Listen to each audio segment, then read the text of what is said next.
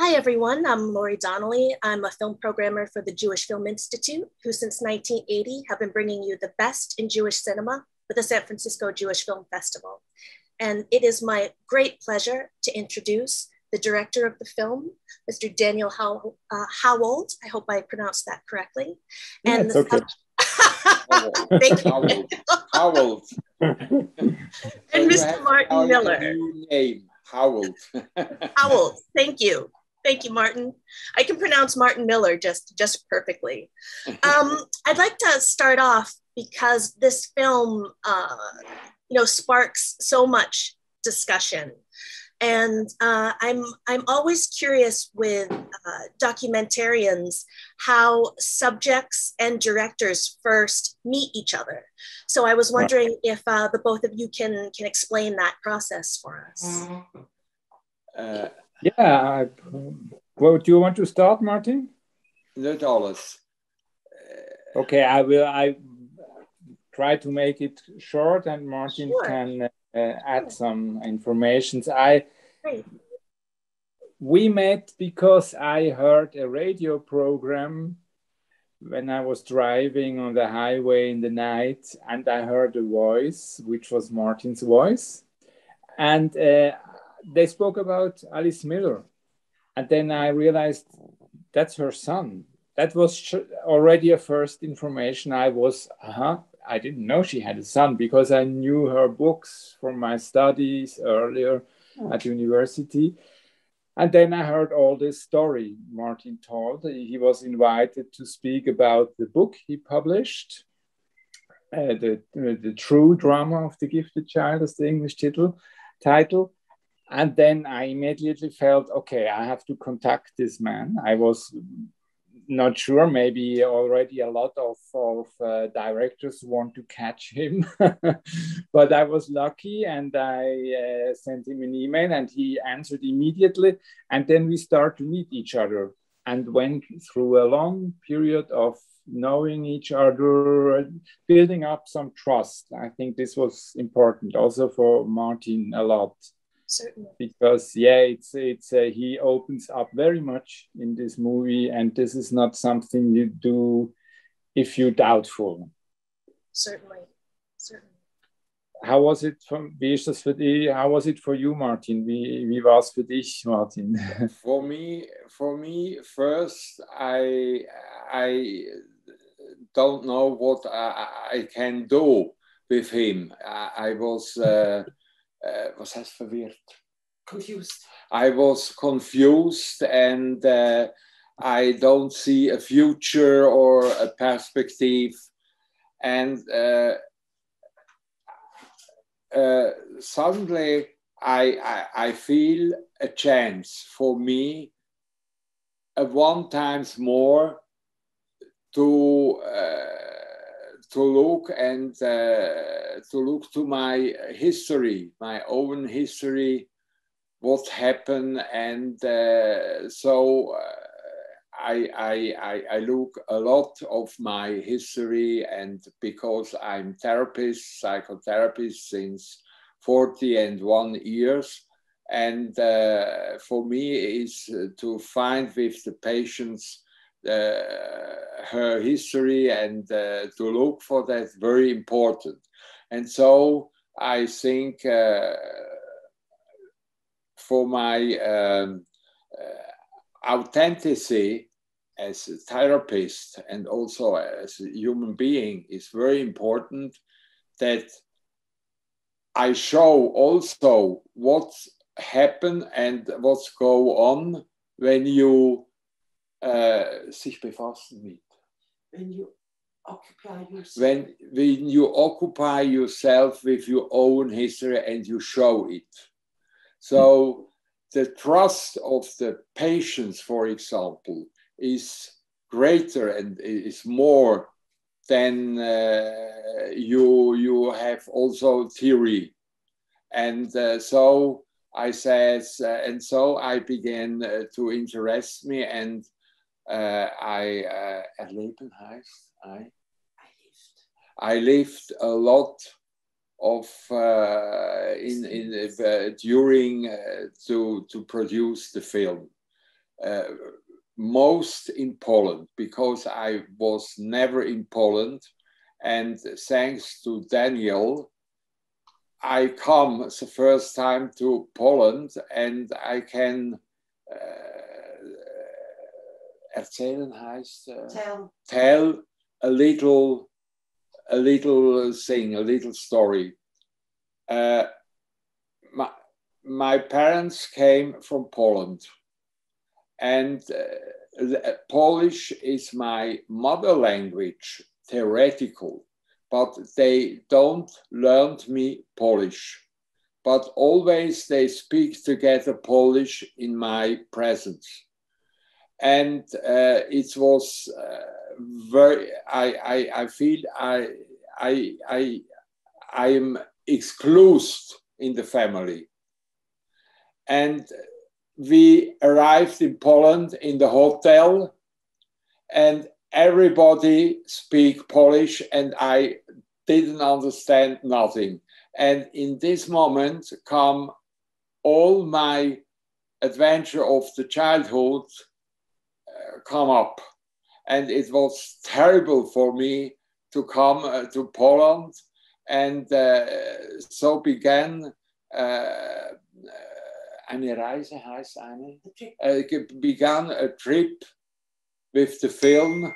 It was sometimes for me very, very, very, very heavy, because a lot of remembers come on. And so you feel also when you look the film that I have a lot of feelings. Of course, of course.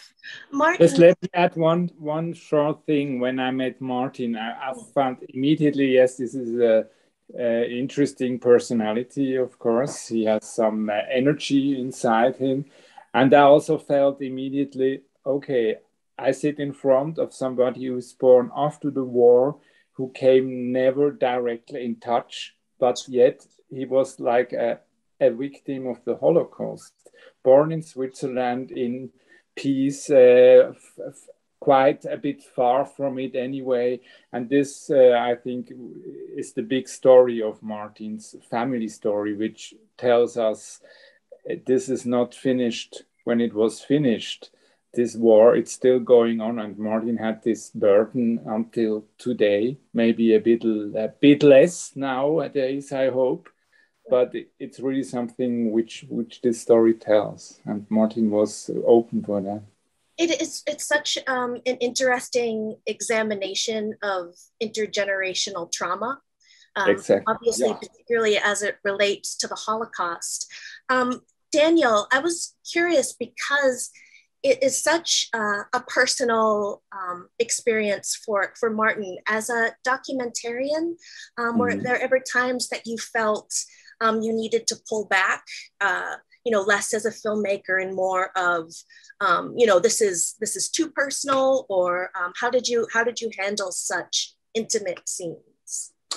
Well, I think it was a matter of trust, and we didn't meet each other and then went for shooting. It was really a long period of developing and speaking together.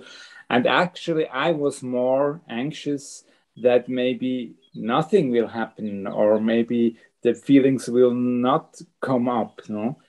And so for me, it was very important not to stage anything, because a lot of documentaries are kind of staged nowadays.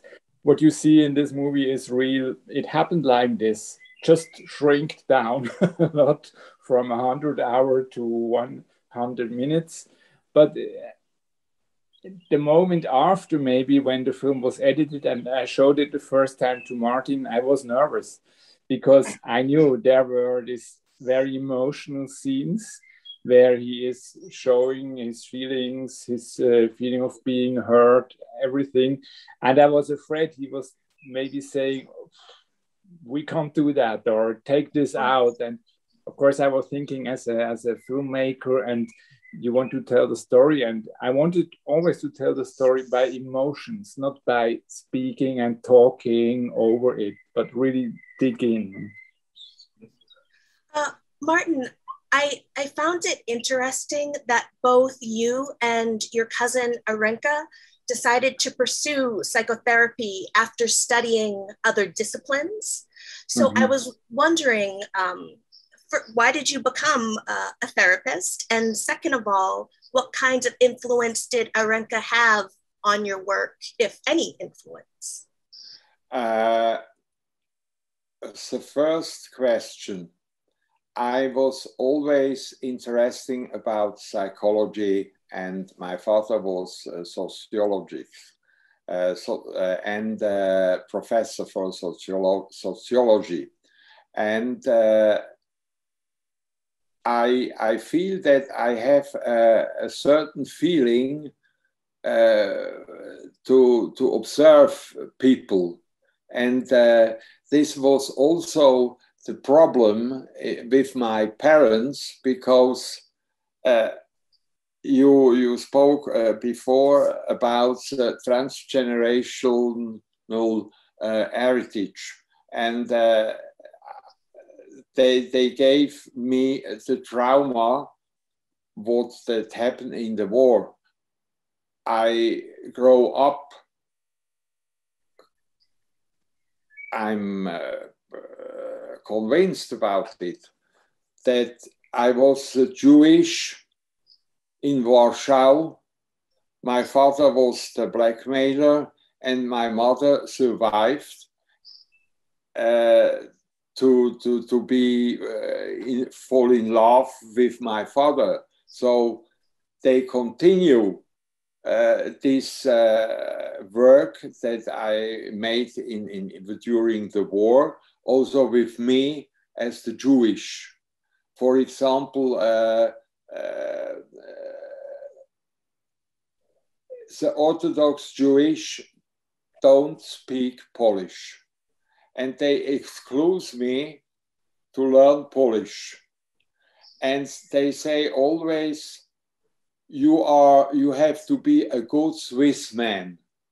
And I was yet 65 years old, and I see the Swiss dialect and Yiddish are very similar. And so I see I'm the Jewish in Warsaw. And for me, was always very interesting to observe people. And I began as teacher with children, and I can, was heißt bewirken? I don't have influence to the children to do something. And this was also a motivation to become a psychotherapist. And I'm not in a group. I make alone my way. And today I'm very happy that I have made this way. And I made also my education as therapist by the first trauma therapist in the world. This was Professor Bastians in Leiden in Holland. And it was 40 years ago. And everybody in Switzerland laughed because I spoke about trauma. And we don't have trauma therapists. We need a lot. For example, also in United States, when the soldier come home from Vietnam or from Iraq or from Afghanistan, they didn't want to pay a therapy for these people. They became alcoholic or drugs, or they suicide. We have in our society, was heißt ein Widerstand? We are opposition versus trauma. And we don't want to speak about it. And I have a lot of people, they have a very great trauma, and no therapist will understand. and will make a therapy. And I've seen also the interview with Oprah Winfrey with Lady Gaga, and she says, I was traumatized, and now they gave me pills. And she suffered also about this. And it's not a problem to make a therapy with a person like this when you understand how you have to handle everything. And that's a motivation, was a motivation for me to become therapist. And you know, when you see, when you have parents, they don't have made a therapy about her war trauma, and you have to suffer because they repeat and they make a heritage transgenerational. So I'm very glad that I have worked about my past, my history, and I can help other people. And that is also a motivation for me to become a therapist. And the film was for me a very great chance, personally. Daniel, I assume that you know, you really very deftly weave Irenka's journey sort of as a corollary to Martin's journey, and I'm assuming that came about organically, that Martin, you know, was the original subject, and then because her story was so interesting in it, you know, how did you weave those threads together?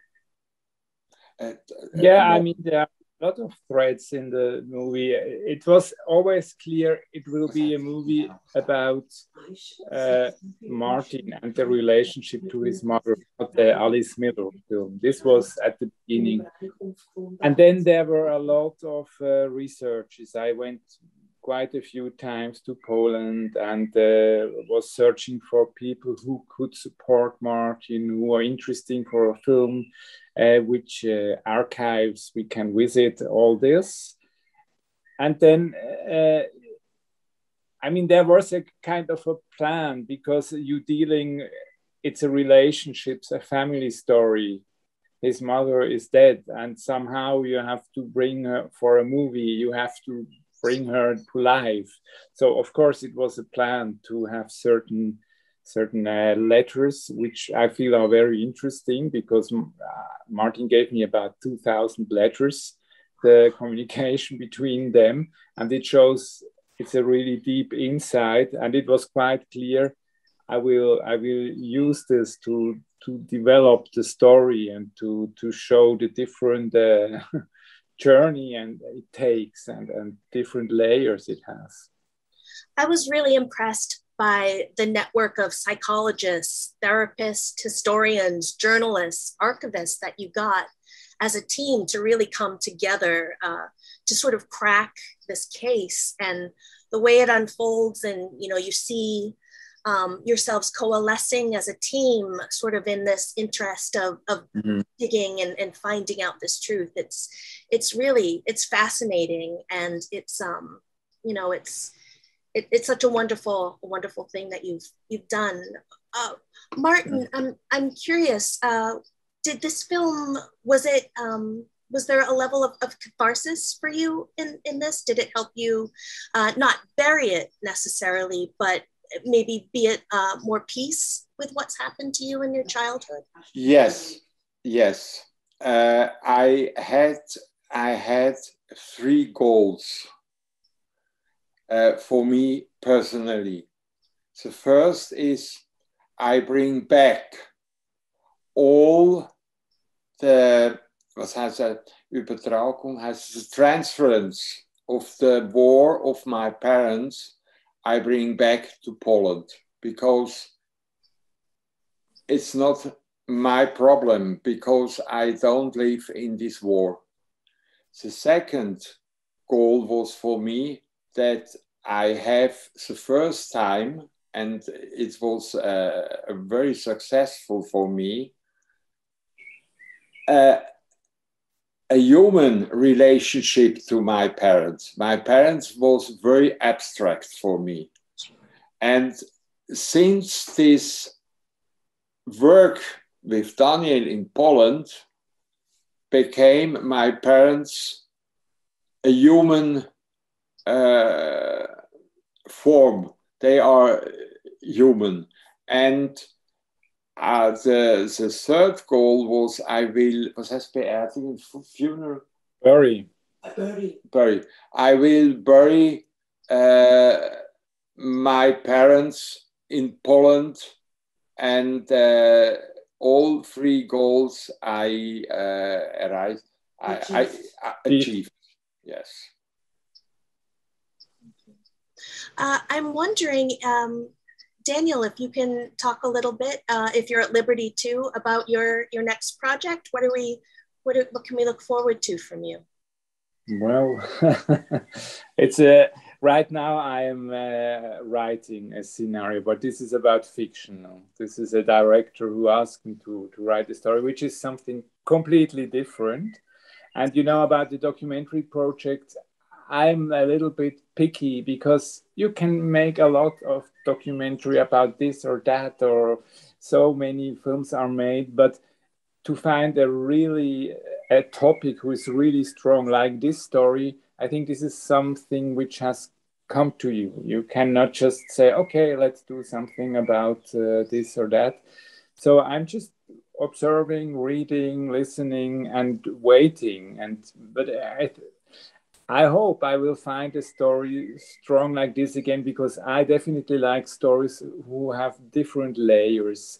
Not just a personal story, not just a historical story, but a really interweaving story which you can express through protagonists with emotions. And so right now I don't have this new project. I'm still waiting for it, but I think it will come now. I'm trustful. Thank you so much for your time, Mr. Daniel Howald. And Mr. Martin Miller. And Martin, thank you so much to your wife off screen, who's been so lovely to translate for us. So thank you to her too. And thank you all of you who are watching with us tonight. And I hope that a lot of people look the film. Yes. Thank you. Yes, it's a really special film.